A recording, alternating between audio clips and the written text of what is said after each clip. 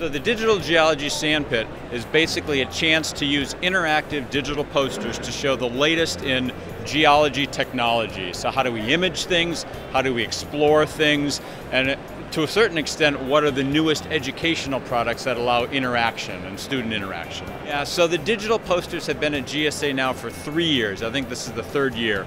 And it's really a chance for us to get out there, not only show the latest in technology visualizations, but then to get interaction from people. So it's the best of a poster where you actually get to talk to people about what you're doing, but then you get to show them everything you're doing, and they can actually work with the devices, work with the technology, work with the visualizations. My poster is about the group called MAGIC that I'm part of, which stands for Mid-Atlantic Geo Image Collection. And we are a group collecting gigapan images, high resolution, stitched pictures that in a purpose for research and geological education, and to be able to use the online portion of it and the digital portion of it and the TV screen.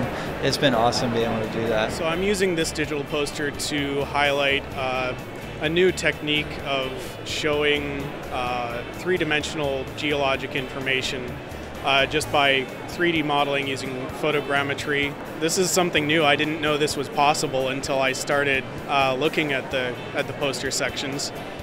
My poster is about using digital mapping and using Google mapping technologies for geological applications. We come from a day and age of now trying to use a traditional way of mapping and now transforming classic and traditional maps into these digital mapping programs and technologies. So essential. I think it's eye-catching and people are intrigued, I think, about just what you are showing on the screen and just the advances of anything with technology.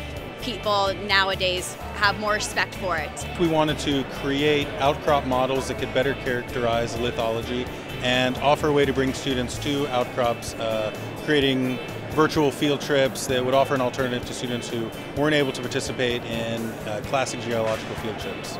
So far in this conference, we have a session today in the Sandpit. We have the second Sandpit session tomorrow. It's been really good feedback. It's a good location. You know, we're right in the intersection of the posters and the rest of the displays, so it's good. And the feedback has been really good. People have been around here the whole time.